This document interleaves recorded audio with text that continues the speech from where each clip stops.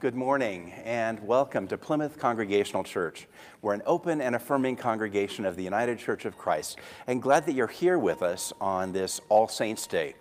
Usually when we celebrate All Saints Day and Totenfest, Sunday doesn't land on November 1st, the Feast of All Saints, but this year it actually does. So it's nice that we can do that together. A special welcome to those of you who may be joining us for the first time. If you need to find the worship bulletin, it's at plymouth.ucc.org/bulletin, and you'll be able to download it there, not only with our order of worship, but also with some announcements as well. So today we celebrate Totenfest on All Saints Day, which is a tradition that comes from our German evangelical and Reformed tradition in the United Church of Christ, when we offer the names of all of those whom we have loved and lost this past year. And if you have the name of somebody that you'd still like to submit, please send it now to prayer@plymouth.ucc.org. Prayer is singular. And usually what we do is we invite people to come forward in the sanctuary and speak the name of a loved one, but obviously we can't do that during the pandemic. So my colleagues, Carla and Jane Ann, will be reading the names. Mark Heiskanen will be ringing a chime after each name. And then I'll be lighting a candle for those whom we have loved and lost. And I need to share some very sad and difficult news with you. Yesterday morning, Linda and John Mahan's son, Wes, died at Poudre Valley Hospital. And so I hope that you will keep Linda and John and their whole family in your prayers during this really difficult time. Yesterday, we also had a really lovely drive-by Halloween experience for families and kids, and I wanted to say a special word of thanks to the Congregational Life and Christian Formation Boards and to our staff for that great Halloween drive-through. I came by for about an hour, and it was lovely. And I want to say a special word of thanks to Tricia Medlock for being incredibly nimble and redesigning the entire thing last week. We had been planning something different, but because of the new COVID numbers, we were not able to do that. So thank you. I was going through my emails last night, and I had 12 emails from a certain political candidate that I had already given to twice. And yet they wanted more. I'm sure you're probably getting those kinds of emails, and I wanted to reassure you that our stewardship board will never do that to you. You will never get 12 emails in a single day from our stewardship board. However, if you have not yet pledged, this is a great time to do so, because they will eventually be calling you if you haven't pledged, and if you're a member of our congregation. Many thanks for the generosity and commitment of those who already have pledged, but in order to make our 2021 budget happen, we need to hear from the rest of you. So you can pledge online at plymouth.ucc.org/pledge.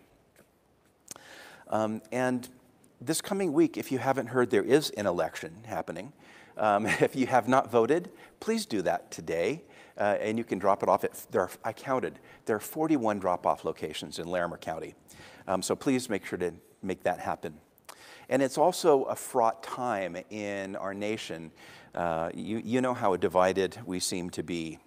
So if you need to ground yourself, if you need to center yourself on Election Day, we're sponsoring Labyrinth walks here on site at Plymouth, and you can to do the whole thing coming from the parking lot outdoors, and there's sign-up information so that we're social distanced in your bulletin.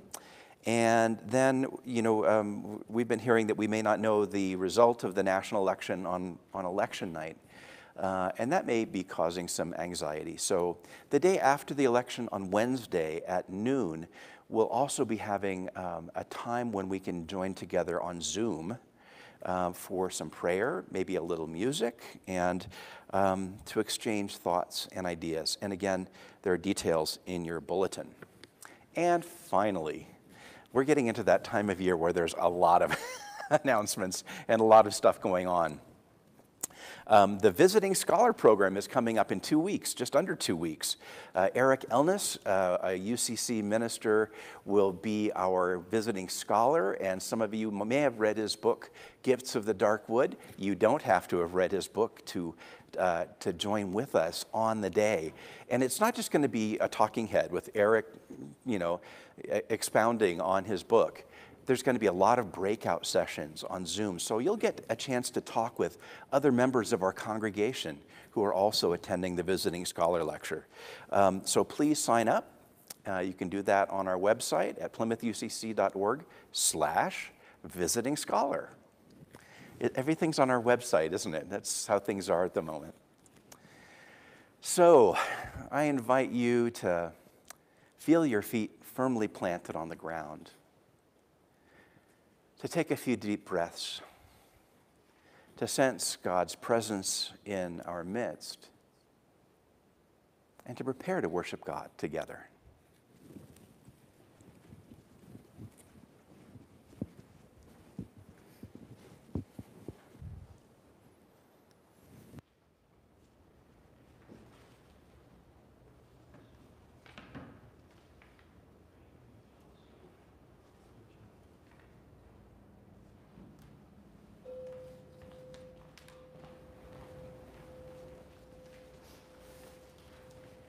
Will you join me wherever you are and stand, if you're willing and able, for our call to worship.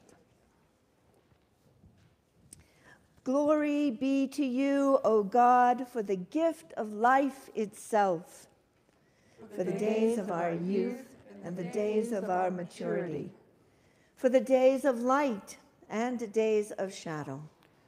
God, we give you thanks for life. And On this day, we remember those whom we have loved and lost. We hold them close in memory, and we lift them up to you, the source of life, in whom we live and move and have our being. Amen.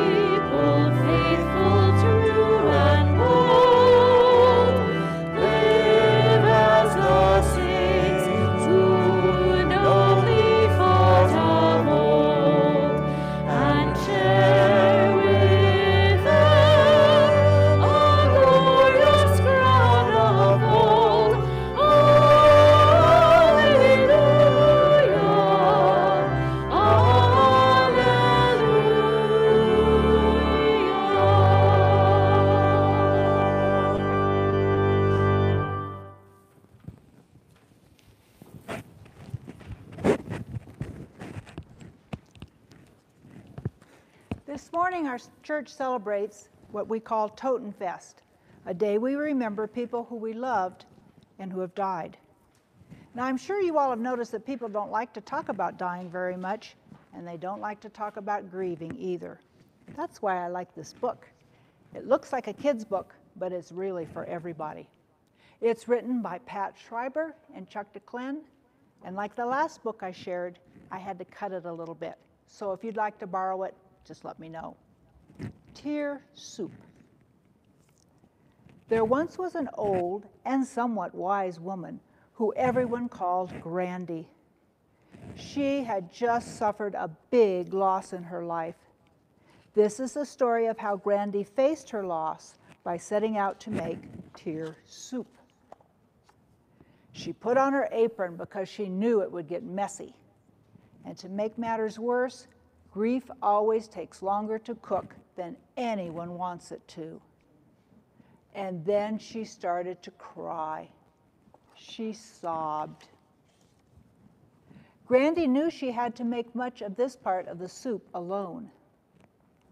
So the old and somewhat wise woman reflected on her own special recipe. There were things Grandy never wanted to forget. These included the good times and the bad times, the silly times and the sad times. With her arms full of memories, Grandy made many trips to the kitchen. Her grandson, Chester, who just wanted his Grandy to feel happy again, hoped that his chocolate drops would help make her feel better. All of her neighbors came, but they just had words, and it didn't help at all. Then her best friend, Midge, came. She said, "I don't know what to say, but I'll be happy to listen. Come on, tell me about it while we make some bread to go along with your soup." Grandy kept attending worship, even though she was angry with God. Sometimes she yelled at God and asked why this happened. And sometimes she demanded to know where God was when she was feeling so alone. Still, Grandy trusted God, but she didn't understand. She sensed that people believed that if she really had faith, she would be spared deep sorrow, anger, and loneliness. Grandy kept reminding herself to be grateful for all the emotions that God had given her. One day, Grandy and Chester were going for a drive. Chester asked, "Mom says you've been making tear soup. What does she mean?" Well, tear soup is a way for you to sort through all the different types of feelings and memories you have when you have lost someone or something special. Remember when your baby brother died the night before he was born and your mom sat for days holding his blanket and weeping? She was making tear soup. You made tear soup yourself by acting out on your own disappointment when you shouted at Jason and wished that his brother would die too. Remember when Billy's dog died and he didn't want to play? Not feeling like having fun is one of the ingredients of tear soup too. And remember when Aunt Meg got divorced and they had to move? There was a lot of tear soup in that house. Some days when you're making tear soup, it's even hard to breathe. And then comes one of the very hardest days of making tear soup. It's when you decide it might be okay to eat something instead of soup all the time. The next morning, as Grandy was cleaning up, Chester asked her if she was done making tear soup. "Well, I don't think you ever actually finish. But for now, I can put it in the freezer and I'll know it's there when I need to take it out." So what else have you learned about making tear soup, Grandy? I've learned that grief, like a pot of soup, changes the longer it simmers and the more things you put into it. And most importantly, I've learned that there is something down deep within all of us, ready to help us survive the things we think we can't survive. "Grandy, you know so much," Chester said. "What will I do after you die?" "Don't worry, I'll leave you my recipe for tear soup. Will you pray with me? Loving God, help us to remember that you are always deep down inside of us, and it's okay to be angry with you. Amen.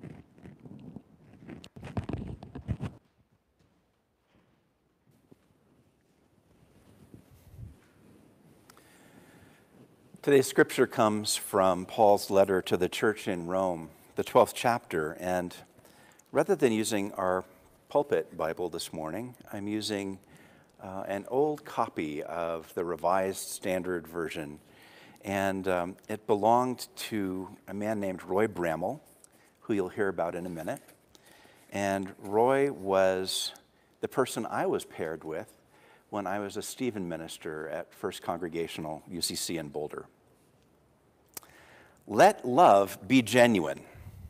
Hate what is evil, and hold fast to what is good. Love one another with brotherly affection. Outdo one another in showing honor. Never lag in zeal. Be aglow with the Spirit. Serve the Lord. Rejoice in your hope. Be patient in tribulation. Be constant in prayer. Contribute to the needs of the saints. Practice hospitality. Bless those who persecute you. Bless and do not curse them. Weep with those who weep.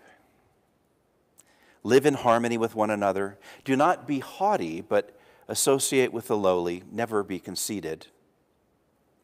Repay no one evil for evil, but take thought for what is noble in the sight of all.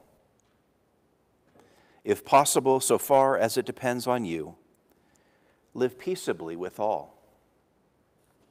For the Word of God in Scripture, for the Word of God within us, for the Word of God among us, thanks be to God.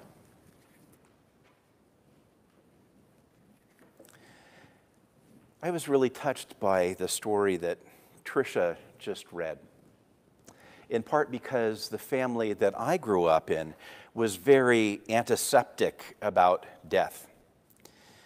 They were a pretty typical WASPy family. They didn't like funerals. They preferred memorial services after the fact. They didn't talk about death, and I'm not really sure that they knew how to grieve and mourn. I knew something about that denial wasn't healthy. About 10 years, and I realized that most acutely when I was about 25 and my dad died suddenly. About 10 years later, when I was a Stephen minister at First Congregational in Boulder and a first-year divinity student at Iliff, I was paired with Roy Bramall, a delightful, wise man in his 90s who had been the founding dean of the School of Education at the University of Connecticut 50 years earlier. And after Roy's death, I joined his family to visit his body at the mortuary. And as I saw his tall, thin body laid out in a coffin, it occurred to me that this was an empty shell, that Roy was no longer there. To me, it seemed that the body and the spirit were no longer connected. Later, the senior minister at Boulder, Bruce McKenzie, asked if I would like to help lead Roy's service, and I said that I'd be glad to. And as part of the service, Roy's two adult children collected some of the things that he had written over the years on a wide variety of topics like citizenship and education and duty and faith and so on. And they took turns reading these heartfelt pieces antiphonally, going back and forth. And in the process of hearing Roy's words, Roy's deepest thoughts, it seemed to bring Roy's presence back. even to revivify his spirit. And this was the first memorial service that I had been part of. And so I started crying in the chancel, and I had no Kleenex. So that was a lesson learned. Never lead a memorial service or a funeral without a box of Kleenex in the chancel with you. So I was just there wiping tears with my new black robe.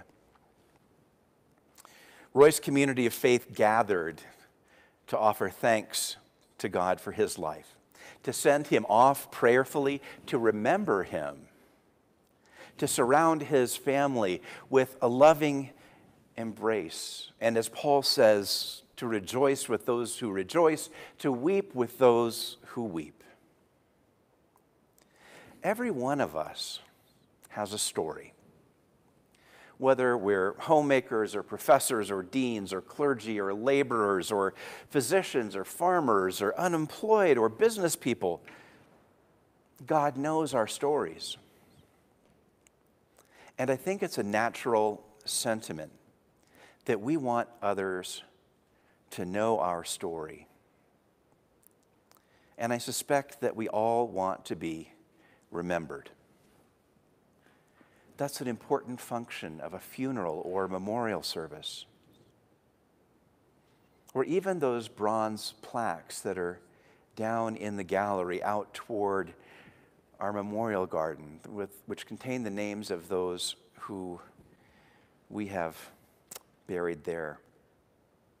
Sometimes when I go by those names in our gallery, I touch the bronze plaques because they're very tactile with raised letters, intentionally recalling the people who are named there. And I remember their stories and pray for them.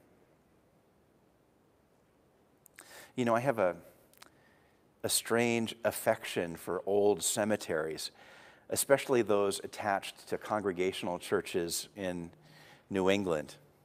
Looking at the artwork, which sometimes is fabulous, on these gravestones, and reading the inscriptions makes me curious about the stories of the people they commemorate. One of my favorite cemeteries is at First Congregational Church in Kittery Point, Maine, where I served as a sabbatical interim minister during the summer between my second and third years of seminary. It is an exquisite location on the shore. It overlooks the harbor where the Piscataqua River passes and flows past Portsmouth, New Hampshire, into the Atlantic Ocean. And I did some gravestone rubbings when I was there. And this one hangs above my desk in my office. It's the headstone of the Reverend Benjamin Stevens, who lived from 1721 to 1792. Stevens had a difficult ministry, a long ministry, because he was the pastor of that church during the American Revolution, walking the fine line between Tories and patriots. And both were present in that congregation. And in 1776, the wealthiest family in the church, the Pepperell family, left Maine for England, never to return. And the church still uses the baptismal bowl and the communion silver that was given to them by the patriarch of that family, Sir William Pepperell. Everyone has a story. And here's what we know of Benjamin Stevens from his gravestone. In memory of the Reverend Benjamin Stevens, D.D., Doctor of Divinity, pastor of the First Church in Kittery, who departed this life in the joyful hope of a better, May ye 18th, 1791, in the 71st year of his age and the 41st of his ministry. In him, the gentleman, the scholar, the grave divine, the cheerful Christian, the affectionate, charitable, and laborious pastor, the faithful friend, and the tender parent were happily united. with that eulogy in stone, Stevens' story inspires me as a pastor 229 years later. When Stevens died, a minister from nearby Portsmouth preached at his funeral, and accounts say that Kittery Harbor was filled with boats from far and near, and that the crowd overflowed out of the meeting house. You know, this is one of the things that churches do. We help remember the people whom we've loved and who have died. We help provide a ritual that helps those in grief so that they have a place and an occasion to mourn with others, to receive love and support from friends and fellow parishioners, and to be the church for one another. And there's more. We offer prayers for those who have died. We commend their spirits into the arms of God, asking for them to be received into the company of the saints of light. Now, maybe if you're younger, or maybe if you grew up in a family like mine that didn't really want to deal with death, or if you've never had a brush with death yourself, it may not seem terribly important to you. But I'll tell you that when I die, I want somebody to pray for me. A funeral or a memorial service is more than just a celebration of life. It's an act of offering thanksgiving to God for the gift of life itself. God who has entrusted us with this gift. And as a church, we gather on this Sunday each year to name those dear loved ones who have died since this time last year. It is a poignant and a meaningful rite that we observe. Year after year, we come to name their names, to recall these people and to recall their stories, to lift them up to God with a sense of love and remembrance and thanksgiving. You know, this is another reason why it's almost impossible to be a Christian without a community around you. Even when we have to wear face masks, even when we've used more hand gel in the past 6 months than we could imagine using in a lifetime, even when we are worshiping together via Vimeo, even when we can't give one another a physical hug, we're here for one another. Not only for ourselves, we're here as the hands and the feet, the eyes and the ears of Christ in the world today. Let love be genuine. Hold fast to what is good. Love one another with mutual affection. Rejoice in hope. Be patient in suffering. Persevere in prayer. Extend hospitality to strangers. Rejoice with those who rejoice. Weep with those who weep. Live in harmony with one another. And live peaceably with all. Paul gives us a tall order, but I know this congregation, even in the midst of a pandemic, even on the cusp of a divisive election, this congregation will be there for one another and for our community.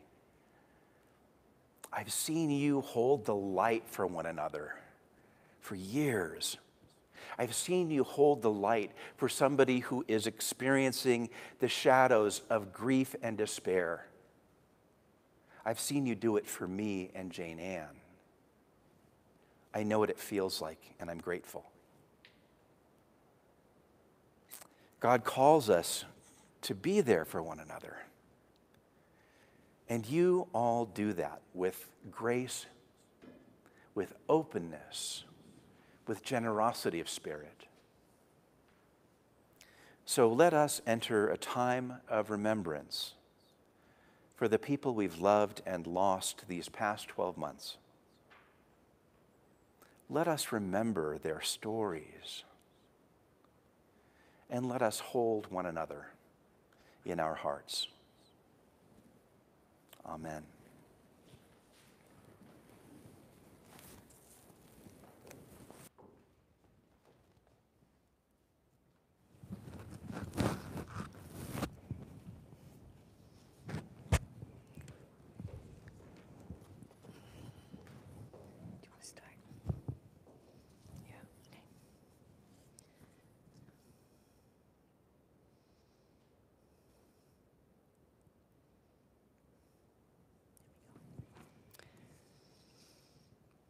Sherry Betzel, mother of Brian Betzel.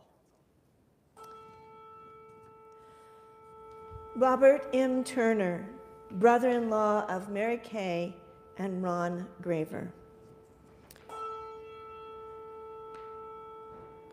Ray Briscoe, longtime friends of Mary Kay and Ron Graver. Joan Lombardi, longtime friends of Mary Kay and Ron Graver.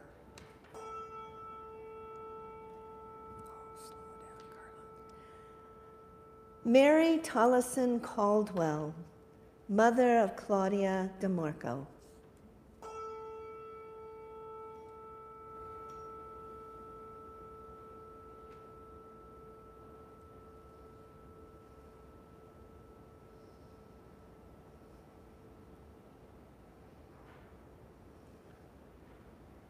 Mark Hill, son-in-law of Barb and Les Fraley.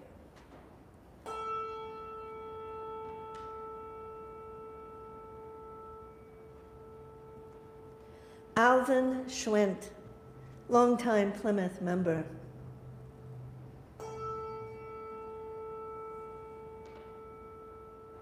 Marguerite Oland, wife of Paul Oland and Paul's brother-in-law.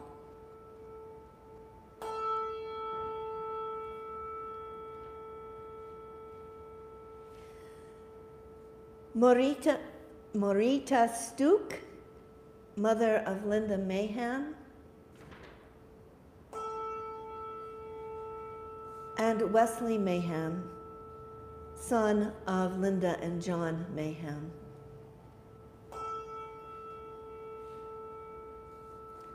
Gail Woods, mother of Khaki Woods. Glenn McLean, good friend of Tom and Jan McIntosh.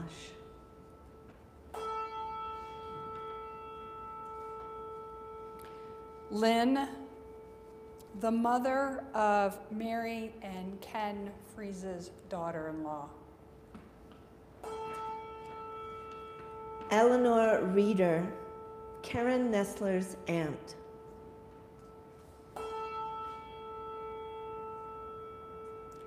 Lois Yenny, in remembrance by Kathy Hauser and Jen Mushi. Dan Conboy, the beloved father of Ann Worsland's nephew, Ryan.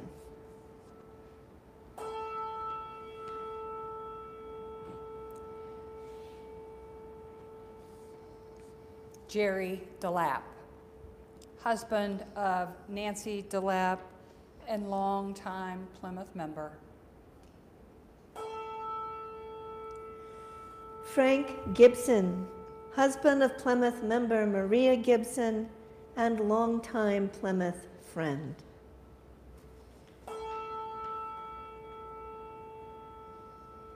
Corinne Peck, longtime Plymouth member.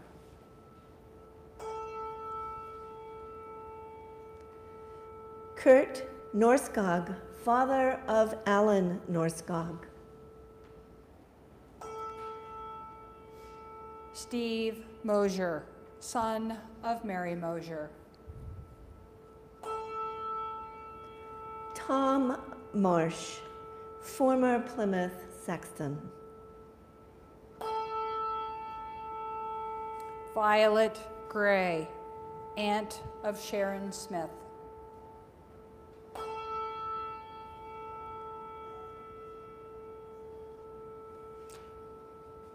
Carrie Ann Luskow. Lucas, from Lee Lucas. Fred Connor, Sarah Lynn Laughlin's cousin.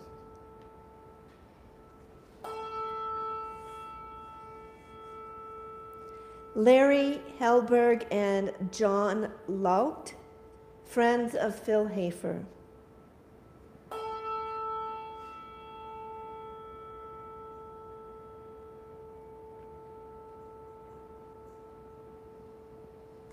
Eldon Miller, Ruth Long's uncle. Les Core, Barry Long's longtime friend and fraternity brother.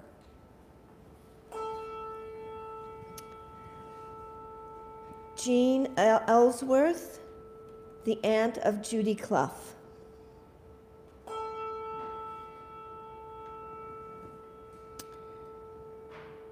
Ruby Theodore, sister of George Theodore.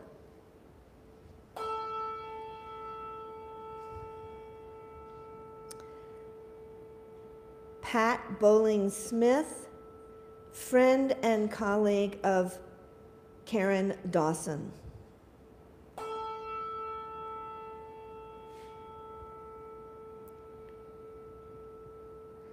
Joyce Woolley, cousin of Marty Marsh.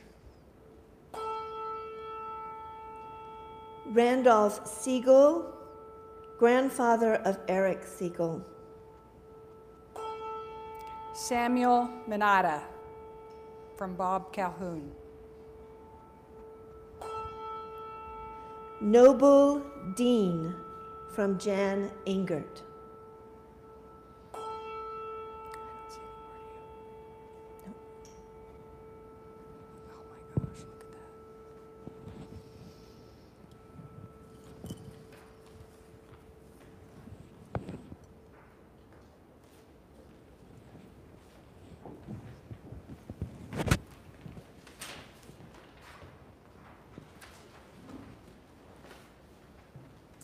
Friends, that is a lovely ceremony and ritual, one that we do as a community. This was all a part of our community. And so we ask for your generous offering to maintain our community, to give generously for our time, talent, and treasure, so we can continue to do this, grieve and love, and do as God called us to do to support each other in that community. Our worship continues with our musical offering.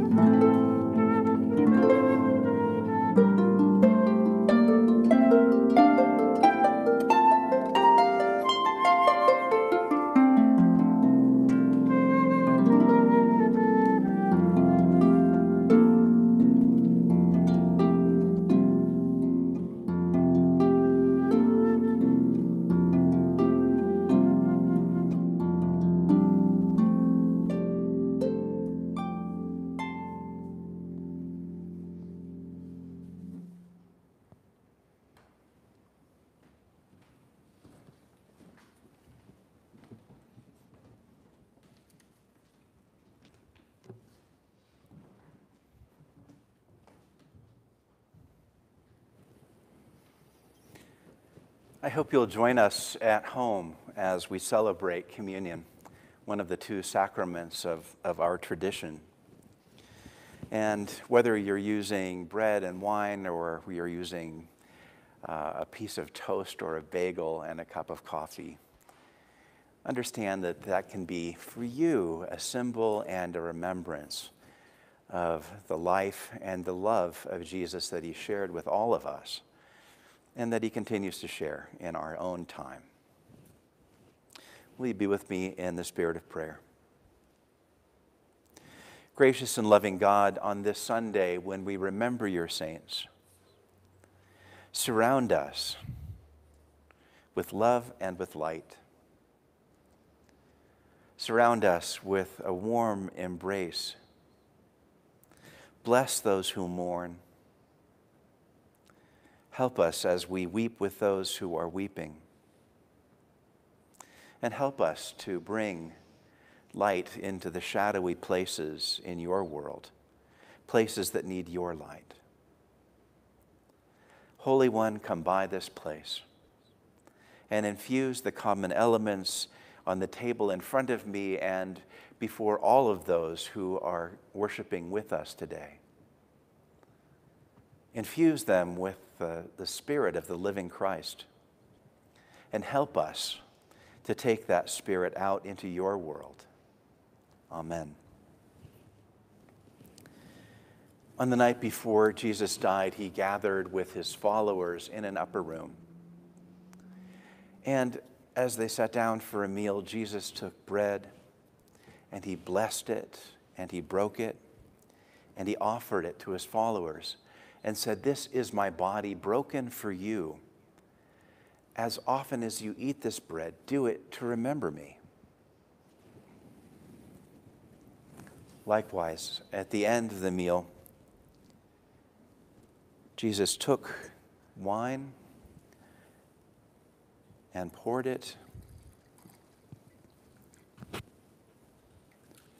And as he did so, he said to his followers, "This is the cup of the new covenant in my blood, shed for you and for many. As often as you drink from this cup, do it to remember me." Extending the ministry of Jesus into this time and this place, I offer you this bread and this cup. Let us partake together.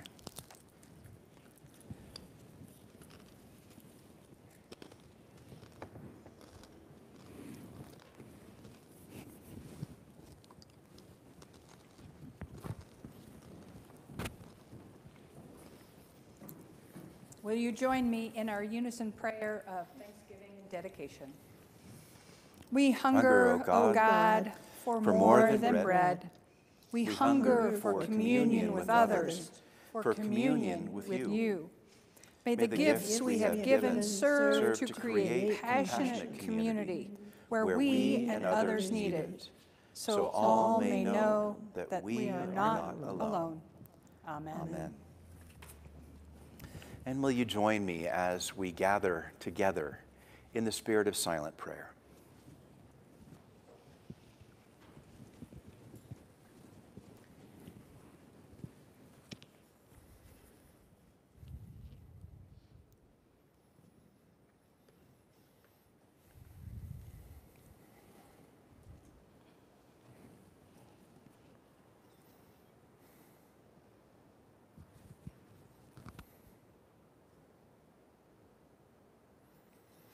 Glory be to you, O God, giver of life. We offer thanks for the lives and the stories of those who shaped us, who helped create a part of our story, who offered gifts to you and to your world,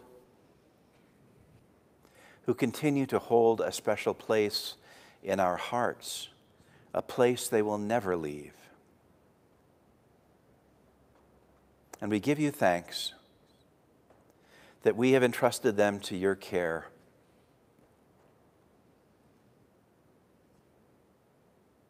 So that after their life in this place is finished, they rest in new relationship with you. Help us to continue to love them. Help us continue to love one another. Help us continue to be present with those who mourn. We give you thanks for this community of care that is a manifestation of your love for us and a manifestation of your relationship with us. Comfort those who mourn, Holy One. Many of us approach this week with a sense of trepidation and foreboding as we vote to elect political leaders. May we walk through the state of divisiveness with a renewed sense that we are in this together, that we are meant to be as Christ for one another, that we will continue to stand for justice and for wholeness and for peace, regardless of any election outcome.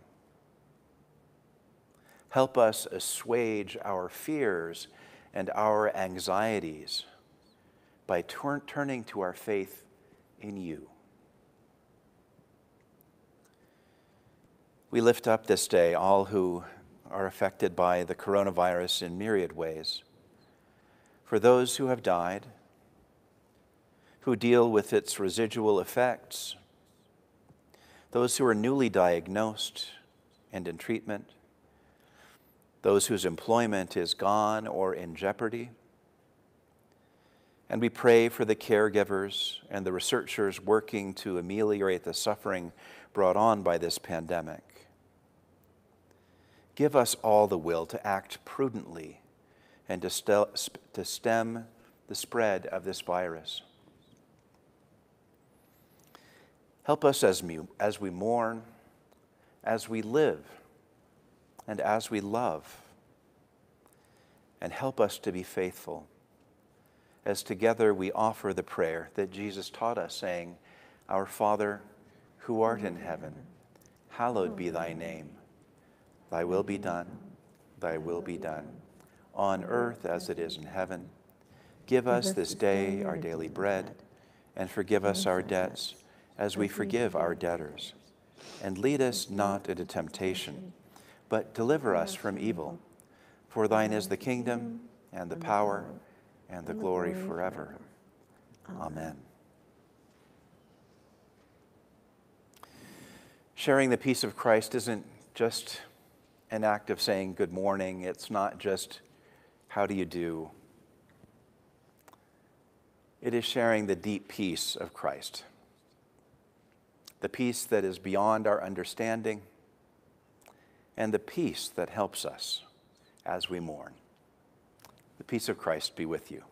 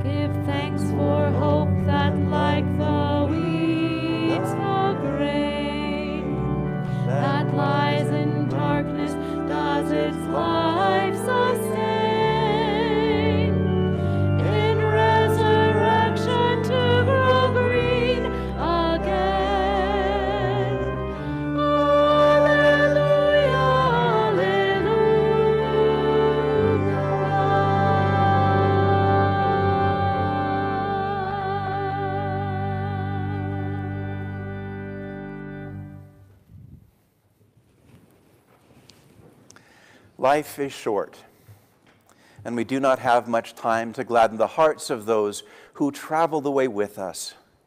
So be swift to love. Make haste to be kind. And may the peace of Christ go with you this day and always. Amen.